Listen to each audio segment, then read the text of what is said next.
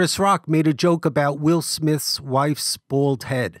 Will Smith's wife suffers from alopecia, and that's why she has a bald head. Will Smith got angry and got up on stage and slapped Chris Rock. That this exchange was not a joke. This was not some sort of planned thing. G.I. Jane 2, can't wait to see it, all right?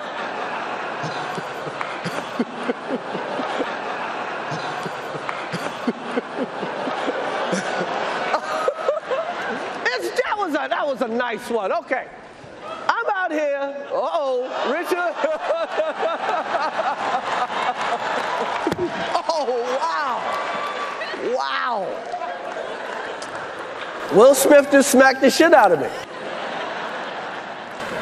Keep my wife's name out your fucking mouth. Wow, dude. Yeah. It was a G.I. Jane joke. Keep my wife's G.I. ジェーンのジョークだったんです。 I'm going to, okay? Okay. That was a greatest night in the history of television. Ukraine's President Zelensky let the cat out of the bag by admitting that NATO told him that Ukraine would not join NATO. Yet he was to pretend that Ukraine was going to join NATO, with the obvious agenda of provoking Russia by threatening Russia's security. I requested them personally to say directly that we are going to accept you into NATO in a year or 2 or 5. Just say it directly and clearly, or just say no. And the response was very clear. You are not going to be a NATO or EU member, but publicly the doors will remain open. For years, Russia has made it clear that they didn't want their security put at risk by NATO expanding any more eastward, and that NATO should keep its promise not to expand eastward. I went into detail about that promise in the video, which I'll link to at the end of this video. And I'll add this additional proof here that I didn't mention in the other video, that Der Spiegel published a document confirming the promise given to Russia not to extend NATO beyond Germany. Like I said, see my other video for more details about that. And about the U.S. double standard, where Russia is only asking for the same security assurances that the United States insists for itself. So the U.S. is pushing a double standard, and the U.S. media is keeping that fact from the American people because they sell wars. That's what the U.S. media does. They sell war. The point is, this was a scheme to provoke Russia, intentionally provoke Russia. Ukraine also signed security agreements pledging not to enhance their security at the expense of other states. So joining NATO would also violate those security agreements. Ukraine has been bombing Russian speakers in the Donbass region for 7.5 years. For example, note that this report is before what the Western world is considering the start of the Russia-Ukraine war. At a time when Ukraine was supposedly worried about Russia attacking it, they still couldn't stop themselves from bombing the Donetsk People's Republic.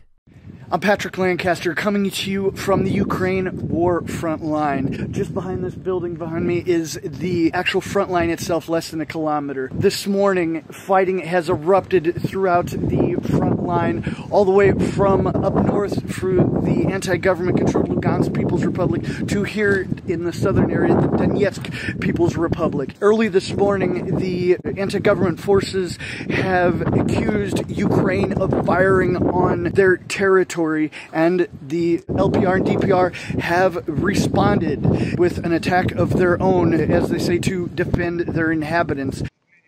From the statements of a number of our colleagues, one may get the impression that Russia's recognition of the LPR and the DPR took place suddenly, for no reason at all.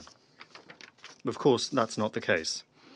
It should be remembered that the DPR and the LPR declared their independence from Ukraine back in 2014. But we only recognize them now, despite the high level of support for doing so, both in the republics themselves and in Russian society from the very beginning.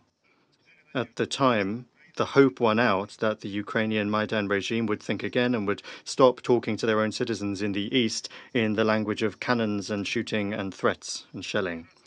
time and again, we firmly asked Kiev to listen to the aspirations of the people living in Donbass and the Russian-speaking residents of the country, to respect their entirely legitimate desire to use their mother tongue and to teach their children in that language, and also to honor the memories of those who liberated the land from fascists rather than those who fought on the side of fascists and had a hand in the killing of hundreds of thousands of people during the Second World War. After Ukrainian military adventures butted up against the determination of the people of Donetsk and Lugansk to defend their lands, the Minsk agreements were signed and the package of measures was adopted with the aim of implementing it. There was once again hope for peace and that the Maidan authorities would be sensible, having exhausted the desire to submerge Donetsk and Lugansk in blood. There was a particularly great amount of hope invested in the election in 2019 of a new president of Ukraine, who promised at long last to establish peace in Donbass. However, those who hoped that the Ukrainian authorities would take a peaceful stance were unfortunately mistaken.